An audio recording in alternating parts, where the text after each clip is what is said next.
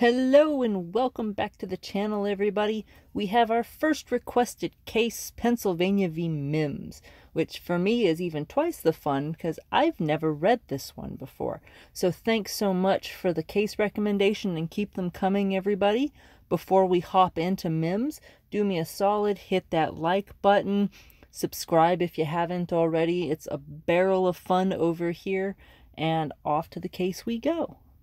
We're going back in time to 1970, where two Philadelphia police officers were on a routine patrol and observed an individual named Harry Mimms. Harry was driving in a car, and he had expired license plates. They stopped him, which they're perfectly reasonable to do, to issue him a traffic ticket. Again, perfectly reasonable to do. One of the officers approached and asked him to get out of the car and to produce his paperwork. So the standard license and registration, proof of insurance, please. Harry did what he was asked to do. He got out of the car, and the officer noticed something interesting. There was a large bulge in his jacket. Fearing for a weapon, the officers then frisked Mimms, and what they found was a loaded .38 caliber revolver. He was at that point arrested and charged with unlawfully carrying a firearm without a license and for concealing a deadly weapon. At his trial, his attorney filed a motion to suppress under the 4th and 14th Amendment arguments on reasonable search and seizure. Both were denied, and Harry Mimms found himself rather convicted on both counts. It ended up at the Pennsylvania Supreme Court, and that court actually reversed his convictions, finding that the seizure was contrary to the 4th and 14th Amendment of the federal Constitution. But they did it in a very, very narrow manner. It was one issue that they had problems with. The court said that the officer was completely reasonable in stopping the car for having the expired plates. That was completely okay. And even once Mimms was out of the car, the police officer was well within the law to have seen the bulge and then done the frisk, which we've talked about before in Terry v. Ohio. Shameless plug here. The Supreme Court had a problem, though, in asking Mimms to get out of the car. That, they found, was an improper seizure. And as a result, because that was improper, seeing the bulge, which required him being out of the car to begin with, was fruit of the poisonous tree and as a result, unusable. And yes, that's a case we'll talk about at a later date. The court's rationale for this was that the officer could not point to an objective, observable fact to support a suspicion that criminal activity was afoot or that the occupants of the vehicle posed a threat to police safety. And it's the police safety part that the court is really hanging its hat on.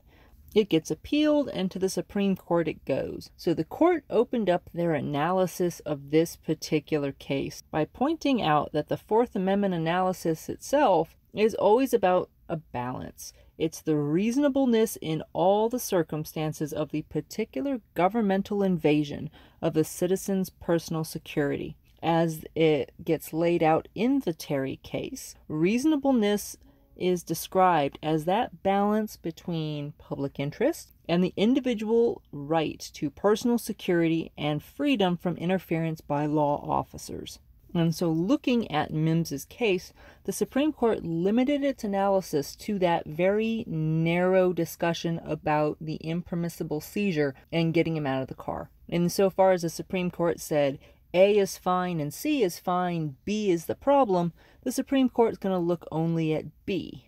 And their focus as a result is on the incremental intrusion resulting from the request of the officer to have Mimms get out of the car once the vehicle was lawfully stopped, because it's very important to remember the vehicle is lawfully stopped. Mimms has an expired license plate. The police are completely within the law to pull him over. Oakley dokley. So this is a balancing case, and the court first looked at the public interest side of the equation, focusing on the officer's interest. The state had freely conceded that the officer had absolutely, positively, utterly no reason to suspect foul play from Mimms at this time of the stop.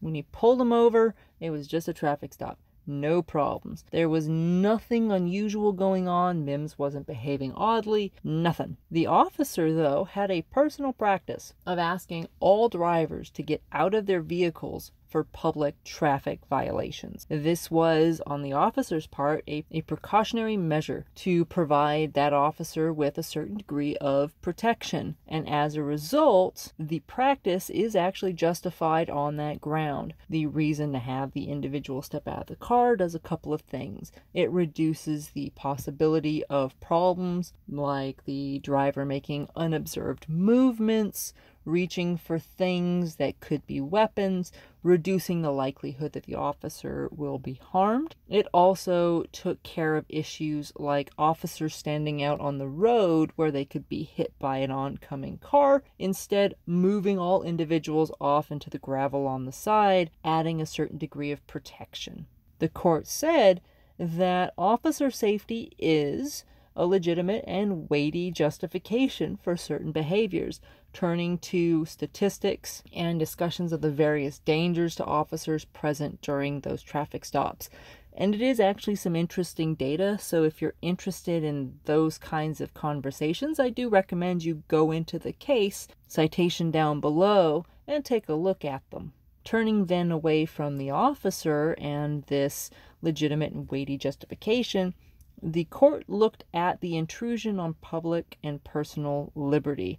The court, in looking at this case, found that asking an individual who is otherwise legally detained to get out of the car during such a stop is a de minimis intrusion into that person's liberty. By asking the individual to get out of the car, they are being asked to expose to view very little more of themselves than they would be otherwise were they to stay in the car. The court found that in asking said individual out of the car, it's not a serious intrusion on the sanctity of the person.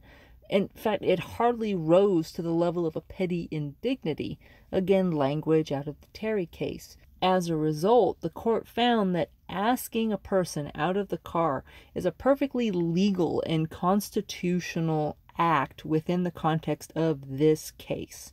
Again, highlight, Mimms was legally stopped. This is not going to be the same kind of conversation were the original stop to have been found unlawful. So, the stop is legal, according to the Pennsylvania Supreme Court, and so the Supreme Court adopts it. And in this instance, the Supreme Court says asking him out of the car is perfectly constitutional and lawful. Therefore, the tree is good, so the fruit is good. When he was asked out of the car and the officers saw the bulge and engaged in a frisk under the concepts of Terry, finding the weapon, it's a perfectly justifiable search in this instance for officer safety, and therefore the weapon would not be suppressed. As a result, the court reversed the Pennsylvania Supreme Court's ruling with direction for further proceedings not inconsistent with their findings.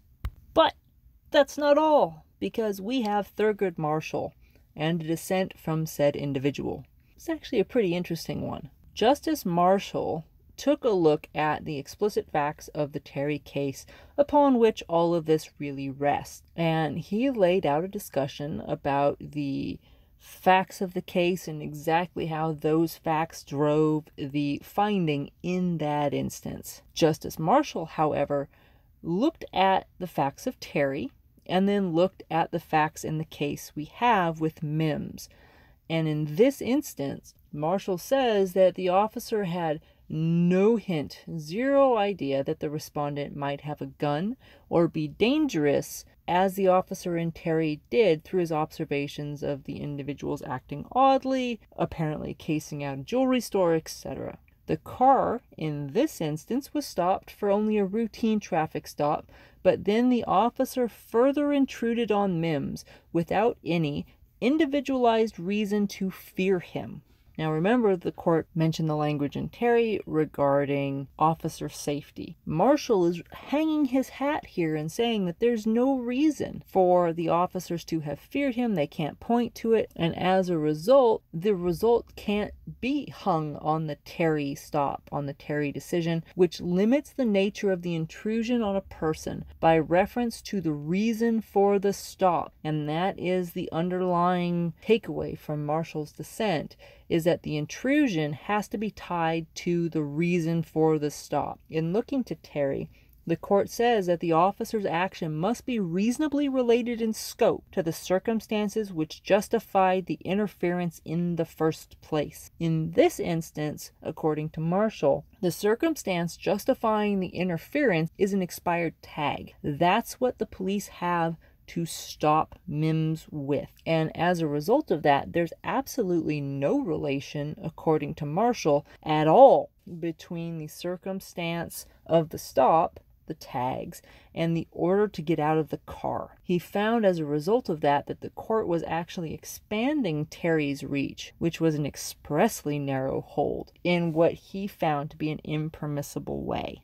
But I'm going to leave that up to you in the comment section, because that was Pennsylvania v. Mimms. So go ahead, reach out down below. Let me know what you think. Was the majority opinion correct? Was the intrusion so minimal, so slight, that it was perfectly acceptable for the officer to order an individual from their car? Or is Justice Marshall correct, that there has to be a far closer tie between the circumstance of the intrusion, in this case the stop, and the further action and restraint of the individual, in this case ordering Mimms out of the car? Let me know what you think down below, but until the next time we are together, I hope everyone is well.